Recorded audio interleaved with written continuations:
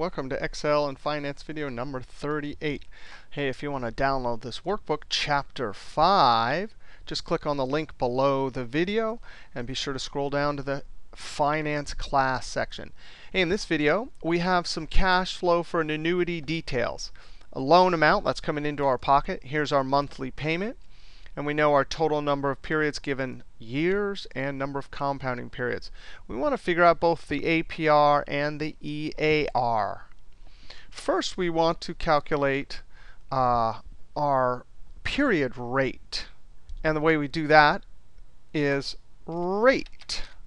The rate function can do that. NPER, we haven't calculated it explicitly, so we take N, number of compounding periods per year, which is 12 times years. The PMT, it's going to be negative because we're paying this loan back. The present value, it's going to be positive because it comes into our pocket. Future value, we don't have any lump sum amount at the end. We don't. We're going to do end annuity or ordinary annuity, so we can leave that out and we don't need to put a guess. So simply enter. Now that's formatting. That's a really unrounded number, so I'm going to come up here and increase the decimals.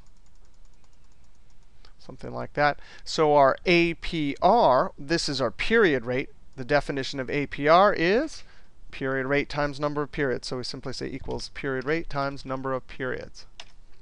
So that's our APR. Now we can figure out our effective annual rate. We can use the effect function here and have no problem because the number of compounding periods is an integer, as we mentioned in an earlier video. So I'm simply going to say, hey, APR, or also called nominal rate, NPER 12, and enter. If you want to get fancy or check it, equals 1 plus our period rate raised to the 12 minus 1, or number of compounding periods.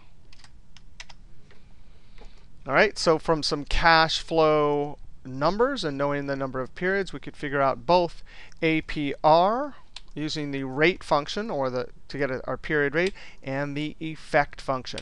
All right, see you next video.